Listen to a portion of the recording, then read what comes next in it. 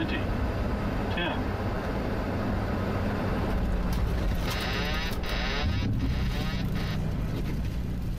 What's up, YouTube? It's your boy Cordy Boy. Have you ever wondered how pilots can land in dense fog or really low ceilings on a bad weather day? Well, today we're learning about the Instrument Landing System, or ILS, the bread and butter of any instrument-rated pilot. Strap in and hang on, because you're watching Toolkit.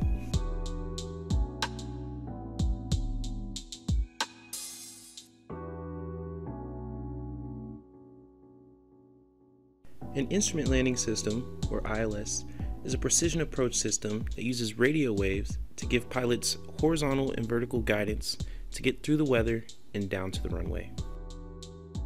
The FAA dictates that every ILS will be made up of at least 3 basic components: the localizer, the glideslope, the outer marker, and for more precise Category 2 or Category 3 ILSs, an inner marker.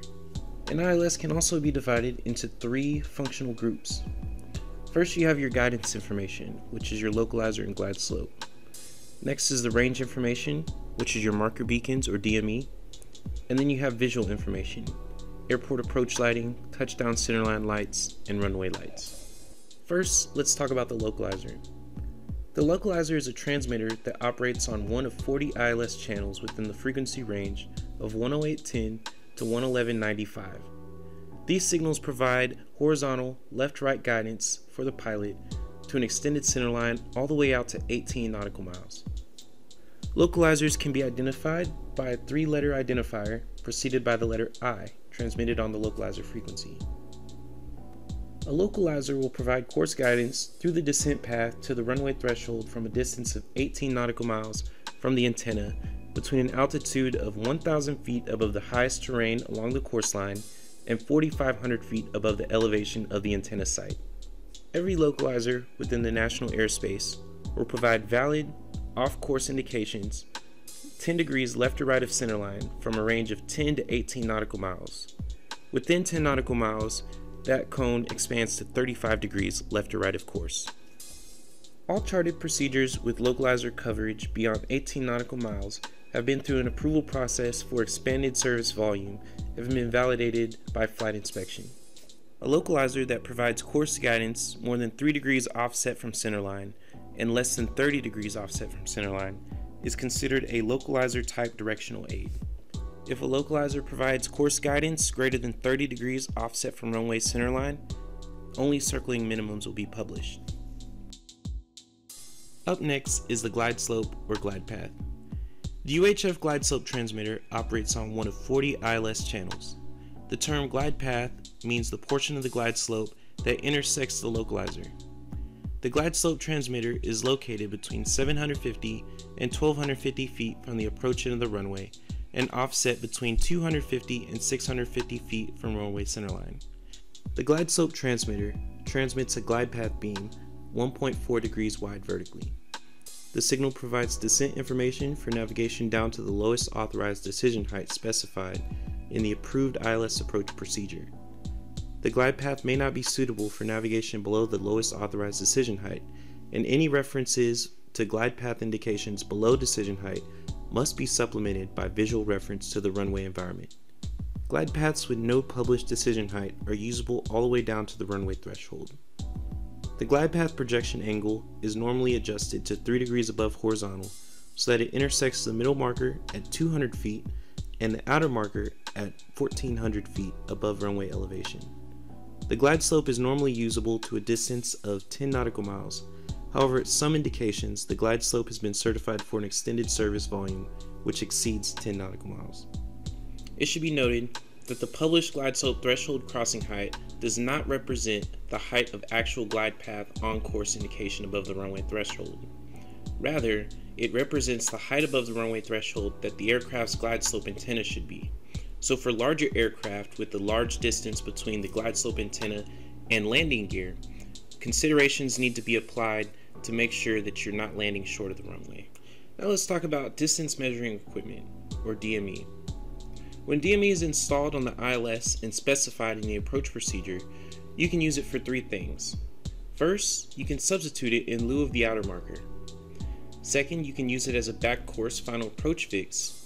And third, you can use it to establish other fixes on the localizer course.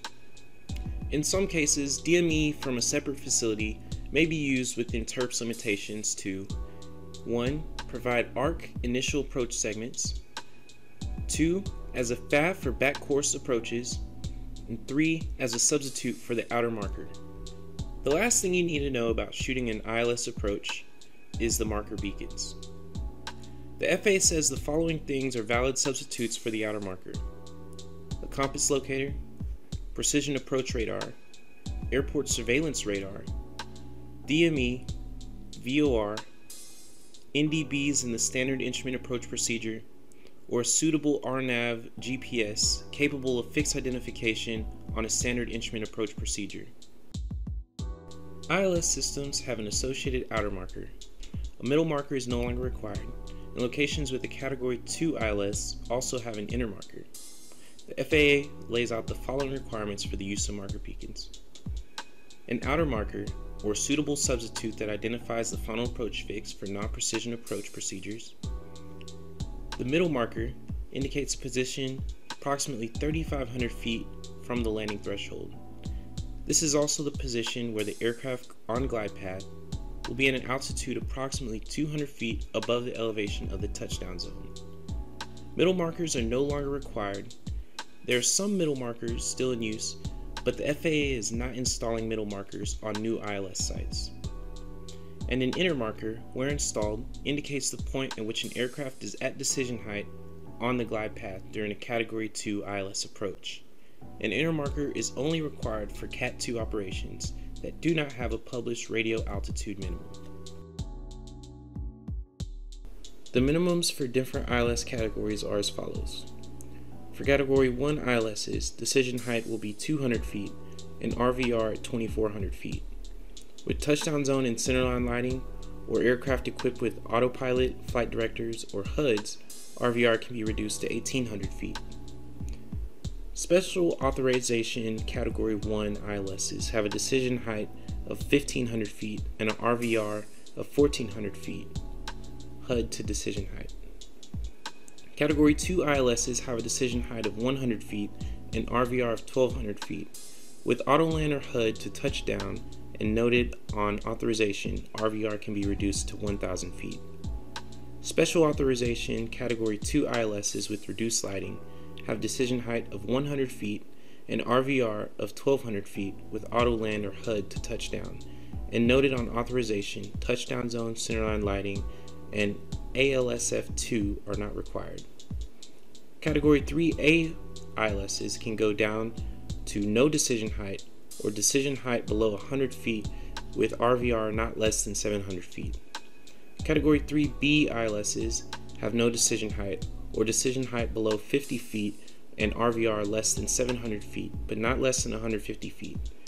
And Category 3C ILSs have no decision height or RVR limitation. It should be noted that special authorization and equipment are required for Category 2 and 3 ILSs. Every pilot should be aware that vehicles and aircraft operating near the localizer or glideslope antennas can often interfere or cause disturbances to the frequencies they put out. For this reason, ILS critical areas are established near each localizer and glideslope antenna. When ceilings are less than 800 feet or visibility less than 2 nautical miles, no aircraft or vehicle will be authorized in or over the critical area when an aircraft is using the ILS and inside of the outer marker. The only exception to this are aircraft that land, exit a runway, depart, or execute a missed approach. Additionally, whenever the official weather observation is a ceiling of less than 200 feet or RVR less than 2,000 feet, vehicles or aircraft will not be authorized in or over the area when the aircraft is inside the middle marker, or in the absence of a middle marker, a half nautical mile final. For glideslope critical areas, vehicles and aircraft are not authorized in or over the area when an arriving aircraft is inside of the outer marker or the fix used in lieu of the outer marker. The only exception to this is when the arriving aircraft has reported the runway in sight and is using sidestepping to land to another runway. Critical area protection is not provided when ceilings are at or above 800 feet or visibility exceeds 2 nautical miles. All flight crews should still advise the tower that it will conduct an auto land or coupled approach under these conditions. In order to descend out of the decision height for an ILS, you must satisfy 3 criteria. First, the aircraft must be in a safe position to transition to land. Second, the pilot must observe flight visibility that exceeds or meets the minimums of the published approach.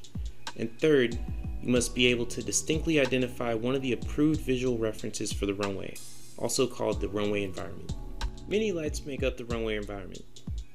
In order to descend out of decision height and descend to 100 feet above the touchdown zone, the pilot only needs to see the approach lighting system and nothing else. In the graphic, you can see the approach lighting system for Cat 2 runways and Cat 1 runways. Note that non-precision runways shouldn't have an ILS anyways, but there is no approach lighting system extended beyond the runway threshold. Once established at 100 feet, the pilot must see one of the following things in order to continue down and make a landing. First is the approach lighting system's red terminating bars or red side row bars used on ALS F1 and ALS F2 systems. Next is the runway threshold, the threshold lights, runway in-identifier lights, the flashing strobes on the corner of the runway's approach threshold, the visual approach slope indicators, which are VASIs or PAVIs, touchdown zone or touchdown zone markings, touchdown zone lights, runway or runway markings, or the runway lights. Well, that's everything you could possibly know about the instrument landing system, one of the most critical tools in modern aviation, and now another one you can put in your toolkit. Thank you for making it this far, and I'll leave you with this one cool fact. The Space Shuttle's instrument approach begins at 50,000 feet in Mach 2, where it descends to intercept an ILS, where it shoots down final at 350 knots. Down and locked. Here's some footage.